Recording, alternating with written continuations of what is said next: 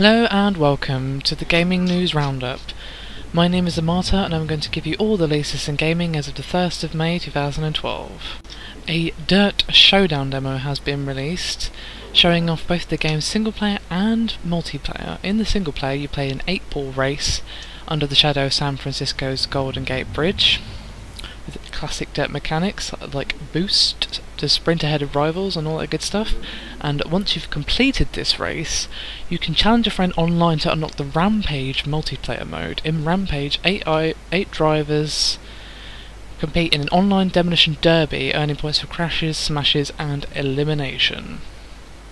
People who download the demo will also be invited to sign up for RaceNet, an online hub that will bring together Cody's racing game communities and all that good stuff, and basically have an online profile with all your points and achievements like that for other people to look at, which encourages obviously friendly competition between everyone, which is definitely a good. I'm not really a fan of racing games myself, but Dirt has always been one of the very well tuned ones, so I'd say if you're into this sort of thing, definitely give the demo a look-see, because I quite like that they're showing a little bit of the multiplayer as well, because obviously once you've done with the single player, that's where you're going to be spending pretty much all of your time if you're playing this game. The Daily Mail is once again showing its ignorance, asking in a blatant scaremongering headline, "Are games creating a generation of murderers?" Even though the Daily Mail is once again showing its ignorance as they post a blatant scaremongering headline, "Are games creating a generation of murderers?" based on a recent survey that has been conducted by a professor of communication and psychology at Ohio State Uni. Now, they have said this despite the fact that the guy himself has said that that's not what he's trying to say at all with his study. Basically, what his study has concluded is that people who play a lot of games such as Resident Evil 4 and things like that, and people who play a lot of FPS games and basically where precise aiming is used, it might be teaching them to shoot more accurately in a real life situation. But obviously claiming that games are making people murderous is more of a shocking paper-selling headline, even though the guy himself saying he's not claiming that this game necessarily leads people to commit violent crimes, just that the study suggests it can teach people to shoot more accurately, which, to be honest, I'd say is debatable at best. I mean, with a game like Resident Evil 4 where there's not really any help at all apart from the laser sight, maybe, but on a game like Call of Duty where there's hit scan weapons and things like that, well no, because there's not hit scan in real life. So once again, this is just blatant scaremongering tactics from the Daily Mail. And most people with a brain will know not to be suckered in, but there's going to be people who will fall for it as always, because they will believe anything they're told and believe that games are corrupting our children. And I just find this whole thing very frustrating, to be honest, and I just really want them to find a new scapegoat already. But I don't think that will happen anytime soon. We just kind of have to deal with it and ignore it as best as we can, because they're going to twist any facts that they can to their agenda to make it seem like actually we're actually not just people having fun, we're training to be murderers or terrorists or whatever it is they're coming out with this week. So yeah, unfortunately more bad press for gaming, but it's not all bad news.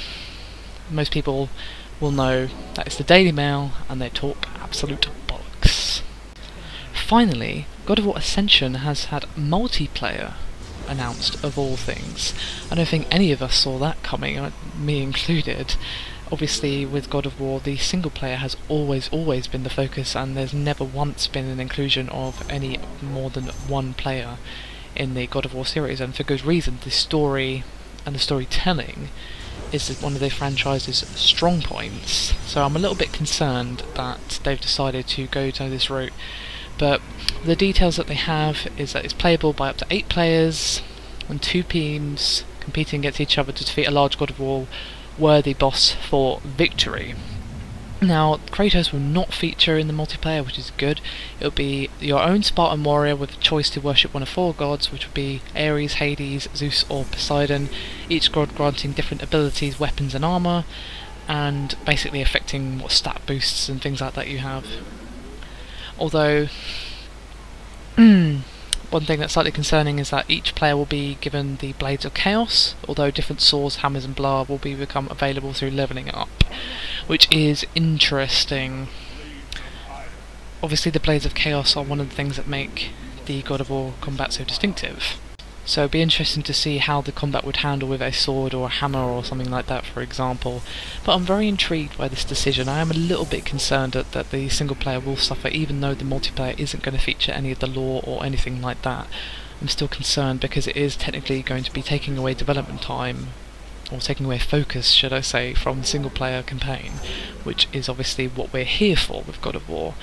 But it sounds like they're doing some things right and some things a little bit concerning, like the fact that the lore is not affected or even included in the multiplayer is definitely encouraging, because I was a bit concerned that maybe they would make you play the multiplayer to get all the content or things like that, but it doesn't seem the case. So although I'm a little bit concerned, it actually seems like they're doing it as right as they possibly can. I'm just intrigued as to what made them make this decision to begin with, given that God of War is not exactly known for ever entertaining the idea of multiplayer. But I guess we answer now, and we'll just have to look forward to more information and see where they're going with this.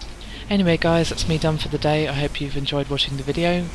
Like, subscribe and do all the normal stuff to the video, and I'll see you again soon.